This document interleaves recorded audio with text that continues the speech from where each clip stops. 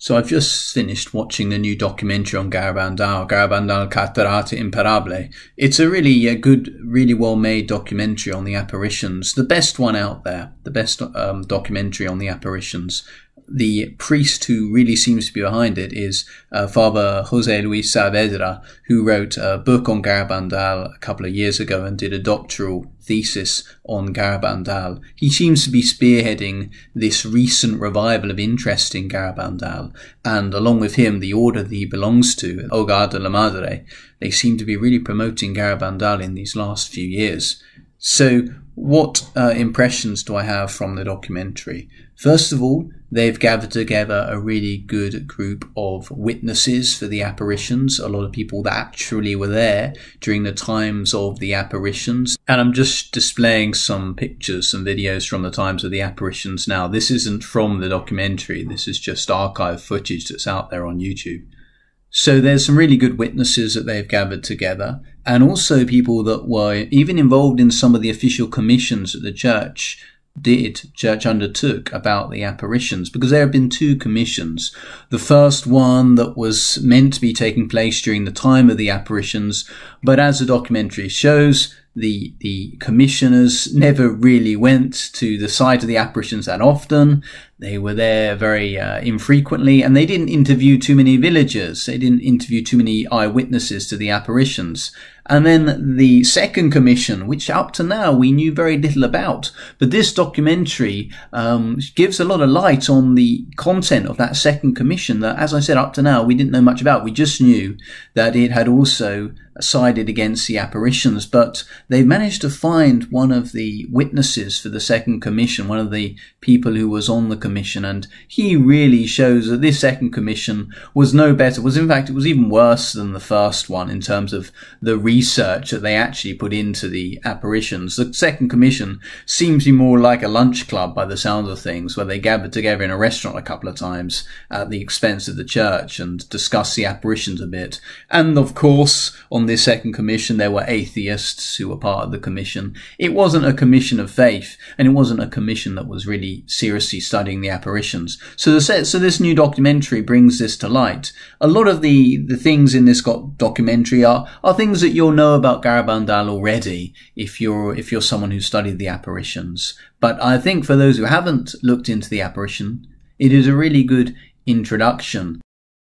I was really glad to see that they managed to bring in Edward Kelly, an American Spanish teacher that was in Garabandal during a lot of the 1970s, and he got to know the children, certainly Conchita, certainly Mariae, really well, and it was really nice to see that they managed to get him in the documentary, because he has so much first-hand experience with the seers, and also back in the day he did a lot of good interviews with bishops and senior priests in the Santander diocese, and he's able to relay some of his experiences in the documentary. Of course, there are some things that the documentary will not tell you about Garabandal. So the documentary shies away from the feigned ecstasies of the seers. It certainly doesn't ignore the fact that the seers denied that Our Lady appeared to them sometime after the apparitions took place. In fact, it gives an explanation that really the girls were pushed into denying the apparitions by crooked ecclesiastical figures. So we get some mentioning of some of the shadow sides of Garabandal. There's no mention, of course, of the plotted miracle between Jacinta and Mariae in order to have their own Milagruco like Conchita had. There's no mention of that. There's also no mention of the fact that the miracle in the evening, the Milagruco, that it took place on the wrong day. There's no mention of that one, that Our Lady had said that the miracle of the visible host would take place one day, and actually it occurred in the early hours of the following day. I know that maybe for some people that's a small thing, but you know, there it is. That's how it happened. The miracle didn't take place on the day that Our Lady said it would. But on the subject of the miraculous host appearing on Conchita's tongue, there are some really great eyewitnesses to the event who are able to tell us exactly how it happened, how they saw the host appearing all of a sudden on her tongue. And we're also told about the wicked Franciscan who goes back and tells the bishop nothing happened. but actually he didn't see anything, and things had happened that evening, even if it was a little later than the Virgin Mary had previously said. Again, through eyewitnesses, the film also tells us about some miracles that occurred in Garabandal, or linked to the apparitions of Garabandal, particularly this young woman who had, I think it said, leukemia, and she was dying of leukemia, and a crucifix was brought to her that Our Lady had kissed at Garabandal, and after kissing it, she was miraculously healed. And the bishops came to see her, or someone from the bishop came to see her, and said to her husband, look, do not mention anything about Garabandal in this cure, because Garabandal is a false apparition. So she was pressured, and her husband was pressured not to link the miracle to Garabandal in any way. And that shows the attitude that the church had had towards the apparitions in Garabandal. And in fact, the woman was cured a second time as a result of Garabandal, which the film also tells us. And maybe that's a recurring theme of the documentary, that the bad guys are the bishop, the bad guys are the people on the commission, the bad guys are a lot of priests who don't like the message of Garabandal, especially the second public message that many priests, bishops and cardinals are on the way to hell, and they're taking many souls with them. And I suppose it's understandable why they don't like that message, but there it is, Our Lady apparently said it. Some people have criticised the film Garabandal Solo Dios lo sabe on account that it didn't mention much about the miracle, the warning, the chastisement.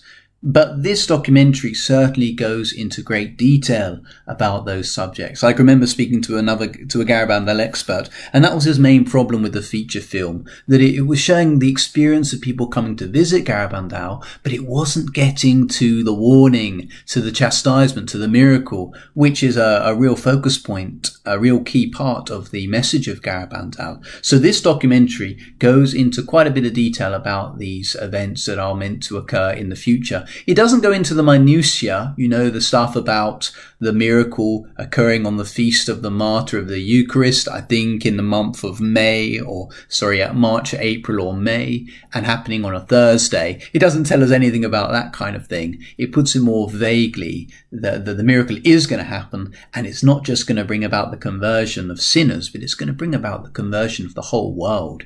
So it's an extraordinary miracle that's promised at Garabandal.